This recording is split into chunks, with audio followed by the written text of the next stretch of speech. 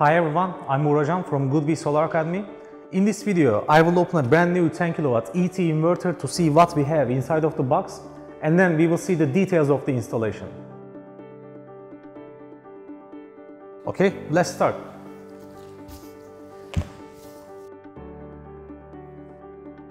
This is the bracket of the inverter. This is for hanging the inverter.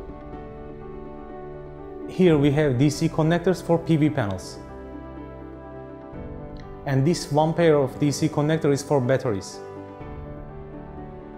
Here we have smart meter for controlling the output power of the inverter and realizing the zero export function. Also, it's already connected with 3 CTs and they are all pre-wired. This is our AC cover for realizing IP65 protection. For installing the inverter, we have all the necessary screws and screwdriver. In this small transparent bag, we have smart meter user manual, ET inverters user manual, ET quick installation, and ATS report.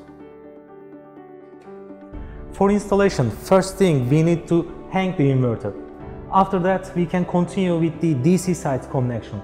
Here you can see we have 3 DC inputs for PV panels, and here we have battery connection port.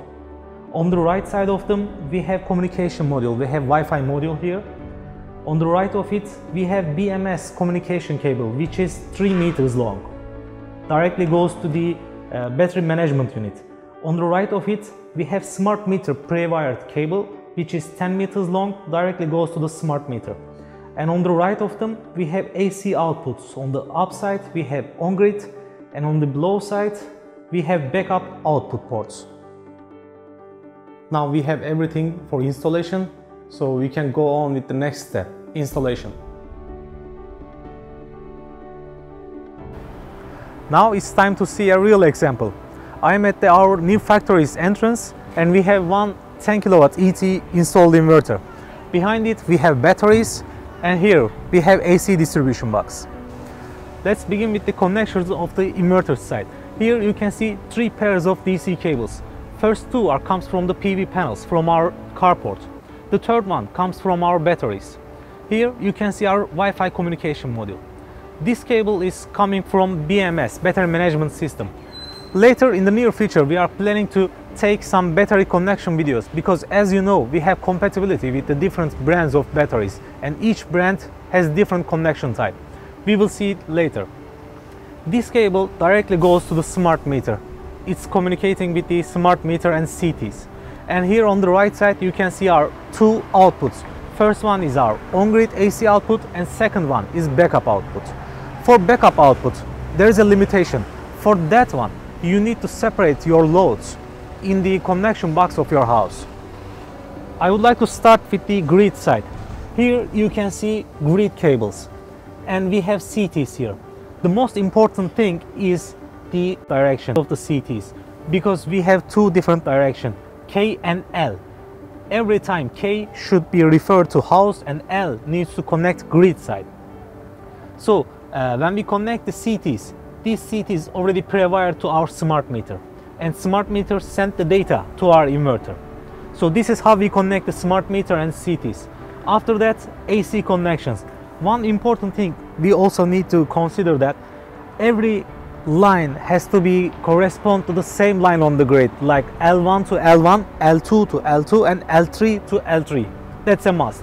And here we have main MCCB and we have separate loads protection devices, and they all connect to the one main MCCB.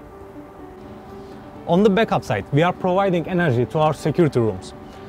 Here these cables comes from security rooms loads. Each load has a different sub-breaker, and these sub-breakers connected to the main breaker. And from main breaker, the cable goes to our inverter's backup output port.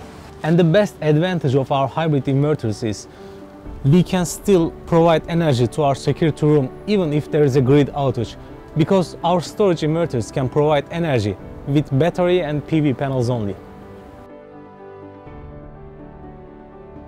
In the general mode, I will talk about 2 scenarios. First, if load is lower than production. PV will provide energy to loads, then charge the battery. When battery fully charged, system will sell electricity to the grid if allowed. In the second scenario, if load power is higher than production, first PV energy will deliver to the loads. After that, battery will also discharge the provide energy. If these two sources still not enough for loads, then grid will contribute. This is how general mode logic works. Of course, we can change it easily with a few steps on mobile app.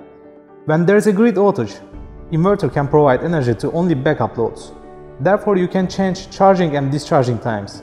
For example, we can reserve a certain percentage of energy in the battery so system will use it only when grid outage happens. Thanks for watching us, and if you like the video, subscribe us.